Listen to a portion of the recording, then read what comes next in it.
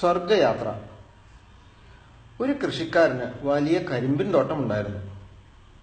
ഇന്ദ്രൻ ഒരു രാത്രി ഭൂമിയിൽ വന്നപ്പോൾ ഈ തോട്ടം കണ്ടു.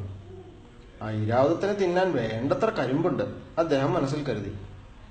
പിറ്റേ രാത്രി ഇന്ദ്രന്റെ ആനയായ ഐരാവതം ഭൂമിയിൽ വന്ന് കൃഷിക്കാരന്റെ കരിമ്പ് തിന്നു. നേരം വെളുക്കും മുമ്പ് അത് തിരിച്ചു പോവുകയും ചെയ്തു.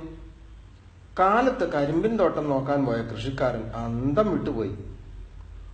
അടുത്തുള്ള ഇടയന്മാരെ അയാൾ ചീത്ത പറഞ്ഞു. അവരുടെ കന്നുകാലികൾ കയറി കരിമ്പിൻ തോട്ടം നശിപ്പിച്ചു കളഞ്ഞെന്നാണ് കൃഷിക്കാരൻ വിചാരിച്ചത്. അപ്പോൾ അവർ ആണയിട്ട് പറഞ്ഞു, ഞങ്ങൾ ഒന്നും ചെയ്തില്ല. എങ്കിൽ പിന്നെ ഇതിന്റെ രഹസ്യം ഒന്നറിയണമെന്ന് കൃഷിക്കാരൻ നിശ്ചയിച്ചു. അയാൾ നേരത്തെ അത്താഴം മൂന്ന് കഴിഞ്ഞ് കരിമ്പിൻ തോട്ടത്തിനടുത്തുള്ള കുറ്റിക്കാട്ടിൽ കയറി കാത്തിരിപ്പായി.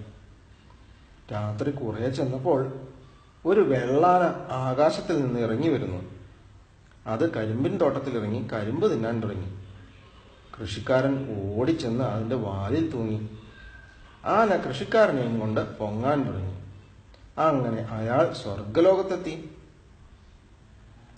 അവിടുത്തെ കാഴ്ചകൾ കണ്ട് കൃഷിക്കാരൻ അത്ഭുതപ്പെട്ടു.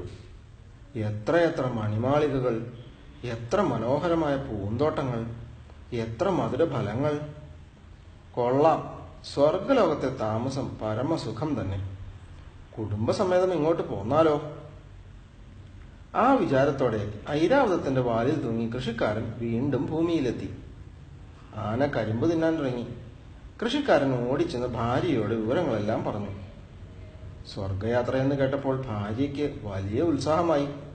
അവൾ ചെന്ന് അയൽക്കാരിയോട് പറഞ്ഞു. അയൽക്കാരി അവളുടെ അയൽക്കാരിയോട് പറഞ്ഞു. അങ്ങനെ വാർത്ത നാടെല്ലാം പരന്നു.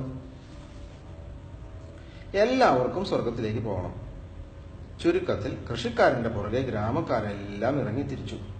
ആദ്യം കൃഷിക്കാരൻ ചെന്ന് ഐരാവതത്തിന്റെ വാലിൽ തൂങ്ങി. വേറൊരുത്തൻ അയാളുടെ അരക്കെട്ടിന് ചുറ്റിപ്പിടിച്ചു. അയാളുടെ കാലിൽ വേറൊരുവൻ. ഇങ്ങനെ ഗ്രാമത്തിലുള്ളവരെല്ലാം ചങ്ങല പോലെ ആനയുടെ കാലിൽ തൂങ്ങിക്കിടന്നു. ആന പതുക്കെ ഉയരാൻ തുടങ്ങി. വഴിക്ക് വെച്ച് ഒരു ഗ്രാമക്കാരന് സംശയം. സ്വർഗലോകത്തിലെ മാങ്ങയ്ക്ക് എന്ത് വലിപ്പമുണ്ടെന്ന് അയാൾക്കറിയണം. വിവരം നേതാവായ കൃഷിക്കാരനെ അറിയിച്ചു. കൃഷിക്കാരൻ എന്ത് ചെയ്തെന്നോ?